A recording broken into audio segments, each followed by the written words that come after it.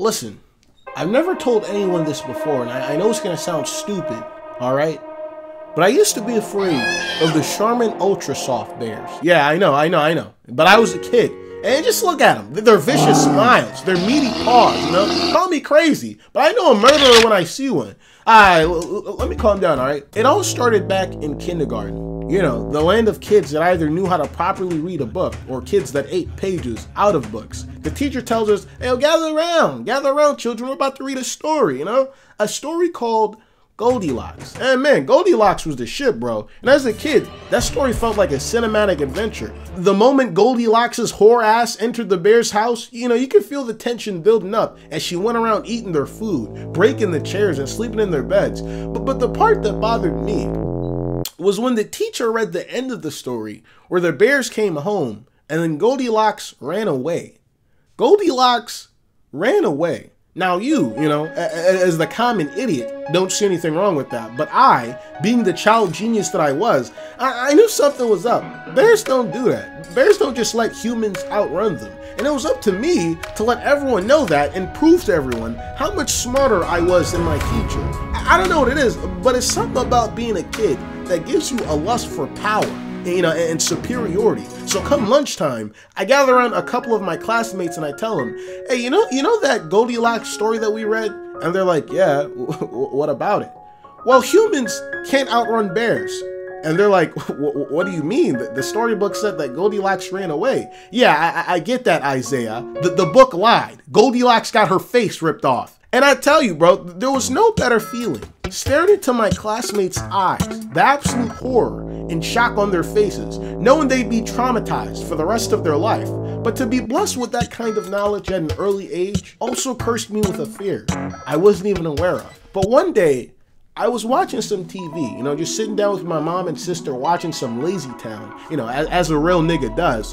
And then a commercial came on with the most beastly, filled with primal rage, devoid of any sort of civil emotion creatures, lit up the screen with their bright red and blue bottoms, just obsessed with how clean their asses were. I started shouting, you know, just kicking, crying, turn it off! Turn it off! They're gonna kill me! They're gonna kill me like they killed Goldilocks! My sister and mom pinned me to the ground and tried to calm me down. Run! You know, I told them, they're coming for us all! I got sent to bed early that night, and all I could think of while I was in my bed was them, those bears. How can I stay safe? How can I stay under the radar so I don't get Goldilocks?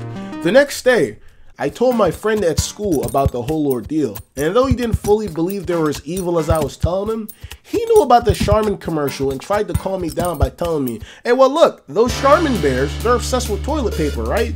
Not just any toilet paper, but Charmin Ultra Soft. And as long as you don't have that brand of toilet paper, they don't really have any reason to bother you, right? You know, it's just like Goldilocks. If you don't touch their stuff, they don't touch you. And that was the greatest news I've ever heard. You know, it was the first time I'd ever been happy that I was poor as shit and my family could only afford the super cheap no-name brand toilet paper. I did feel kind of bad, you know, knowing that my neighbor would probably get mauled to death. Seeing that, you know, I saw him buy a brand of the Charmin Ultra Soft at the store once, but me and my family, we were completely safe.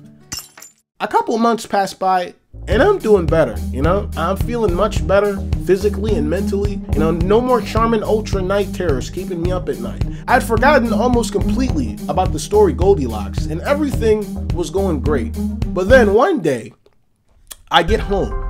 My stomach's hurting. Oh man, it's hurting bad. They must have put something in those fajitas at school. But I'm on the toilet dropping all types of perk care package. Shitballs just plopping out of my anus like I'm dropping napalm on Vietnam. Now, you know, when I'm done, I reach for the toilet paper and I wipe my ass. And I noticed something. The toilet paper feels soft.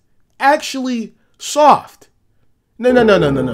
You don't get it. This wasn't the same off-brand toilet paper that we usually use. Now, I could tell because our usual toilet paper was so rough. It took not just the poop off our assholes, but also the skin off of it too. So I run into my mom's room and I'm like, Mom, what have you done? What have you done? You've doomed us all. What type of toilet paper is this? And at first she's confused. You know, she doesn't understand what the hell I'm talking about. But she's like, well, we had some extra money from our taxes, so, you know, we decided to spend something extra on some good toilet paper. And I'm like, yes, I understand that, but what brand? What brand, mother? What brand? Well, I just brought some, yes? I think it starts with a C. What was it again? What is the name? Say it, say it! Cottonelle. Whew. And your dad also bought some Charmin Ultra. No.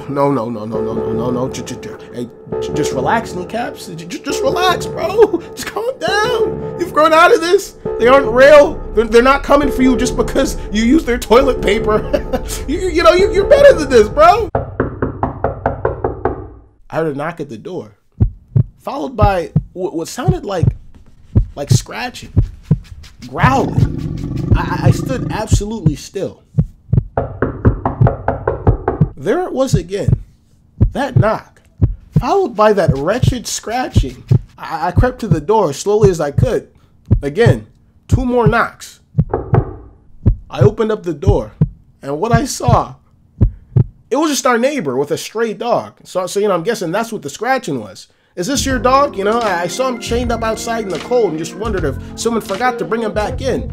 I said, no, you know, it's not ours, but, you know, as messy as our house is, you'd think we'd have 10 of these guys running around here. And he laughed. My neighbor laughed, and he kept on laughing for a little too long, you know? It was actually kind of scary. So, you know, I decided to just close the door on him, but then he put his boot in between the door to stop it from closing. And then he said, you don't get it, do you? I was confused. I had no idea what he was talking about. I don't get what. I'm not laughing at your silly little joke. I'm laughing at how stupid you are, you absolute idiot. Wait, what makes me stupid? It was at that moment my neighbor pulled his face off. But it wasn't his face. It was a mask. It was the Charmin Ultra Bear. I can paint a picture that's so vivid. Ring, ring, ring, ring, ring, ring.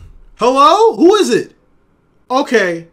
All right, I'll let them know. Oh, they say if you're not following KneeCaps on Twitter and Instagram, you should probably hop off a bridge. I can paint a picture that's so vivid. If you've seen an apple in that bitch, you can go get it. I am the product of all your love. If you don't get it, you can wear all my shoes that I've owned, but you won't fit it. I'm climbing a mountaintop just